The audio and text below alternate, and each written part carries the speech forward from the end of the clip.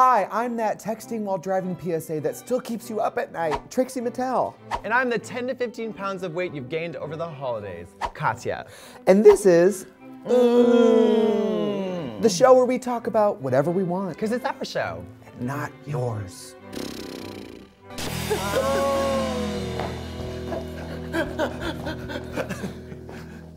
Nobody has gone to or been in more drag shows than us. Oh yeah, I mean, listen, I look, what, 26? I'm actually 50, and I've been working in drag for 30 years. And we're gonna teach you guys how to be the right drag queen at the show and be the right audience member. Because it takes 2 to tango, but it takes 3 to have a really good time. Prior to this TV fame that we currently enjoy, Before we were legends.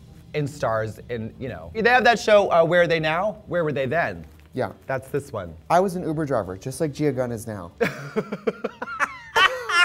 Could you imagine her flipping her ponytail and be like, get in? She would get 5 stars and I would tip her, that'd be so fun. You wouldn't go anywhere, you know, you just stay put, but that 10 to 15 minute experience would be worth it. She would have friends who like would carry grass and like they would move by the stationary car. Oh it would be like it was That's the Golden Gate Bridge. You know what we just did? We just gave her a post-show career. a career. You're welcome. Next. One time I was at a drag show, and you're gonna fucking lose it. God. This girl, she was doing a song, and she leaned up against the wall, all sexy, and she had her wig on, right? Yeah. But it wasn't really pinned in, and the wall had like a nail or something sticking out of it. So she slammed against the wall and slid down. And as she slid, by the time she got to the ground, she was snatched bald, and her wig was hanging on the wall. Well, that was a missed opportunity because that's a great That could have been a wig reveal. Could have been a wig reveal. The beauty of drag comes in the mistakes and the humiliation. Everything goes wrong on stage. Humiliation. Hi, I'm Human Mistake, Katya. I'm humiliation personified. So drag show etiquette. I love women and bachelorette parties and their energy they bring to a drag show. But it can go very wrong. People are people. You heard it here. People are people. Yeah. When we perform now, it's all about us. But for bachelorettes, it's all about them. Them. And that's okay. Their day. That's okay. We're there to be gawked at rather than to be propped up. Which is really different than what we do now. I mean, Now this isn't a freak show and no one gawks at us. It's a beauty pageant. Now tell me, what are the most humiliating moments you've experienced at a drag show performing? Oh, this video is basically viral. Go look at it. Okay. It's me in San Francisco. Oh, I saw it. You totally eating total shit. Eating total shit. Now, and that stage is multi-level, much like my talent. And so I went to walk and I took a confident step and it was a full fall. My whole body tased. She like lost the war with gravity so fiercely. Bad. But you know what? I did the only. Her whole career flashed before her eyes several times. Short and sad. Yeah. I got a hold of the video footage and posted it myself. There you go. Because then you're making the joke yours. Yes. I did a show with somebody recently. I made a joke about her, a harmless joke. And she came out and said, I guess it shows what kind of girl you are if you need to make a career out of making fun of other people. And I'm like, girl, we all have to make fun of each other. Yeah. Well, besides, I don't think Violet talks like that, though. She wasn't booked. You have to be the first one to own it because otherwise people are gonna go home and say like, this drag queen totally fell, it was embarrassing. Yeah. I mean, I'm technically a body queen, but I also do a lot of comedy. So I think, you know, when we come from that point of view, it's there's more wiggle room in terms of like making light of a thing that goes wrong. Whereas Violet, if like her wig came off, she'd probably just quit drag. I mean, she's should. She's that close now. Should quit drag. You know. Or if the corset, one day she had one too many chicken McNuggets, and that corset just beep, beep, beep, beep, beep, and just, and people realize that without the corset, she's just huge, big, fat, blubbery roll. She's gonna give birth to like a yoga ball. What have you done in a drag show you're not proud of? Oh God, how much time do we have? From the top down, wigs to shoes have broken or fallen off. So I was performing at a nightclub in Boston. I ended my number and was just writhing around on stage. I did a leg kick, my shoe flew off and the heel hit somebody right in the eyeball. Luckily, it was your dad's new girlfriend who was trying to replace your mom anyway, and it's like, you're not ever gonna be my mom. I shouldn't have to call you mom. You know, just because you're my dad's slam piece. Slam piece! I mean, when we were in high school together, you were really cool. I ran, I apologized and I ran. That's all you can do.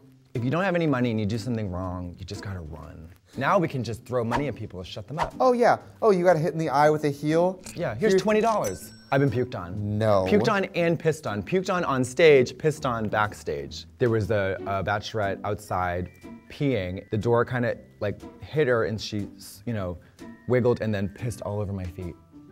It was great.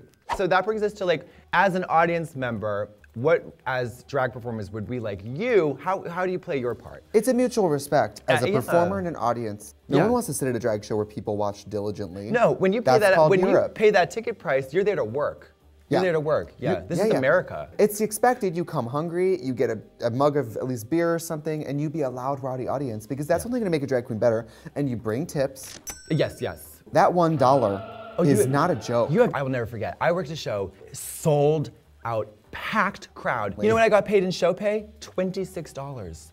$26. In Milwaukee, I did a show for 2 years every Wednesday for free. Yeah, that's how drag performers get started. By That $40. unpaid internships. Like, oh, I'm making money doing my art. You don't know what that feels like until you are in it. So bring money. So bring money and bring energy. All drag queens are different types of performers. You better at least golf clap, even if you hated it. Alternatively, however, these days, there are so many drag performers out there, it might behoove them if the audience were to have a really discouraging response that might point them in another direction towards their true passion. That is actually so true. Do you know what I mean? Like, it's putting them down putting in a them humane down. way. Yeah, if you're a lame horse, you need to be shot. With silence. Or with a deafening boo. You know, rotten vegetables if you want to go old school, but. If you're at a bad burger bar, take the rotten vegetable off your burger. Feel that. Exactly. You know what, I don't want this burger. Can you give me a plate of rotten tomatoes? Yeah. There is also backstage etiquette. Oh, girl. Okay, here's the thing, here's the thing. This is very, very, very, very serious. You don't steal tips from other performers. Could you imagine? No, no, no, no. If you do this, if you are caught red-handed stealing tips, you will be banned. In a radius of like 100 miles. I worked at a bar in Wisconsin. There was a girl who pretended to be drunk, passed out, and they have her on camera. When I went and left the room, she sat up, went around and collected money out of people's purses and went back to fake sleep. So I guess that's what thieves do now. Well, because if a drag queen's laying down passed out, you're like, that's a drag queen, they're actually drunk. Oh yeah. Proof's in the pudding. Yeah. I would rather have a fellow performer shit in my mouth and slap me while she calls my dad a racist than to steal $1 from my pile of tips. What if your dad shits in your mouth and calls you a racist? That's just Thursday night, girl. Is Thanksgiving on a Thursday this year? It always is! It's always the third Thursday! Oh God! Fringe. And don't forget to subscribe to Wow Presents.